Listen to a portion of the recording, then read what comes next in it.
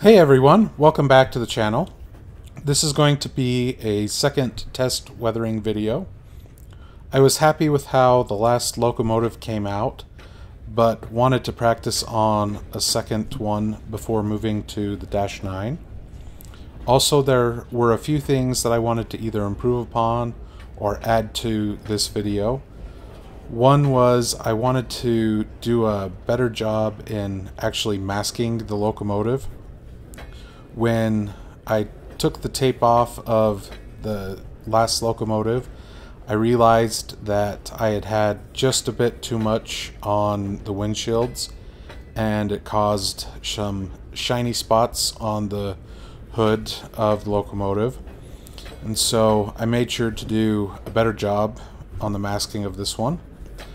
The second thing is I wanted to do a little bit better in describing what I'm doing in the video.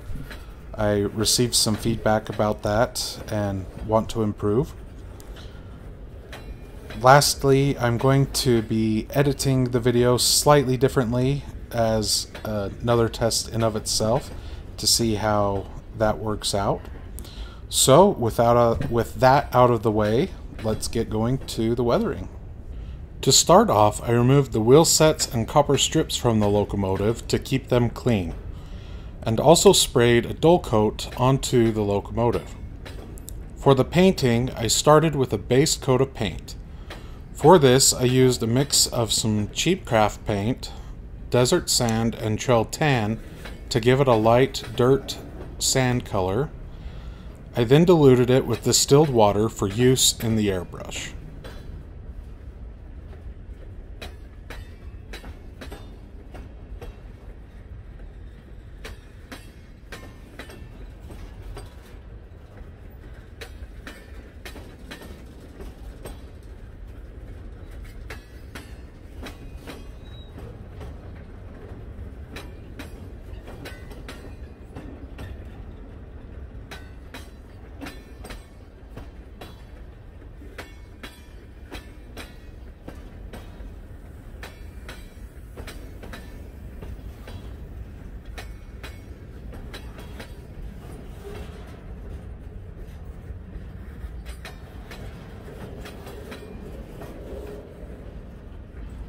At this point, I wanted to add some further color to the trucks, as reference pictures were showing that the trucks seemed to have a darker rust color. I added some brown iron oxide to the paint cup on the airbrush and mixed accordingly. To help out, I also took some extra cardstock that I had and cut a template for the trucks to help with overspray. I also made sure to start spraying on the cardstock to ensure an even spray onto the trucks. I then added some color to the bottom of the fuel tank and did some touch-up onto the trucks.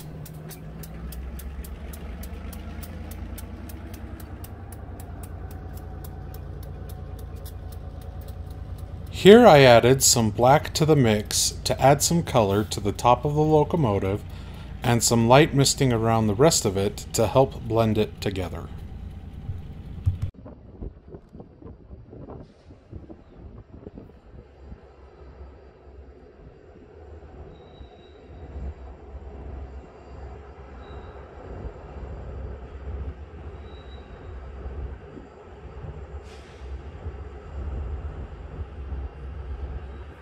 When double checking, I noticed there was a clean spot that needed some color behind the cap. And of course, I got a little too close and a little too impatient and added a bit too much color to it. But when I added a little bit more to blend it out and adding some to the other side of the locomotive, I think it turned out to look pretty good.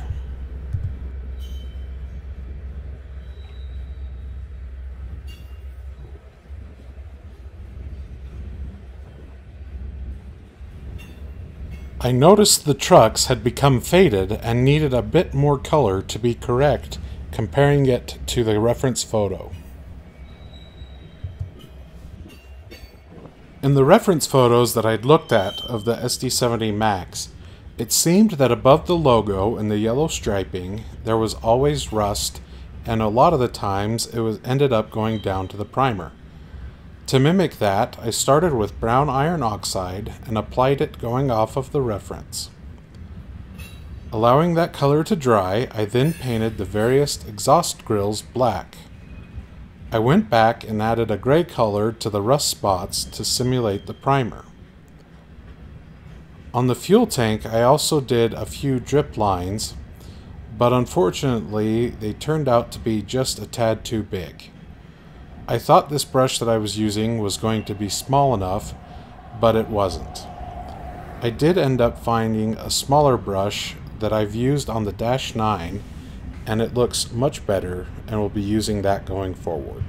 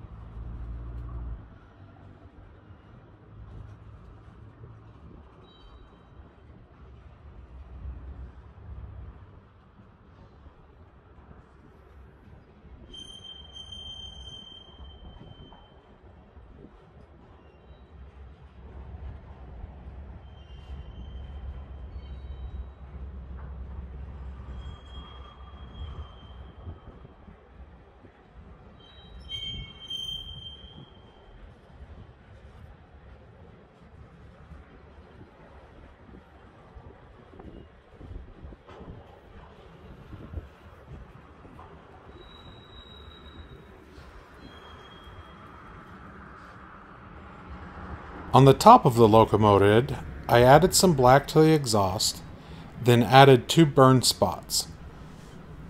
To simulate these, I started with the brown iron oxide, then added a layer of black, and finished it with some white to make the black turn into a gray color to simulate the primer.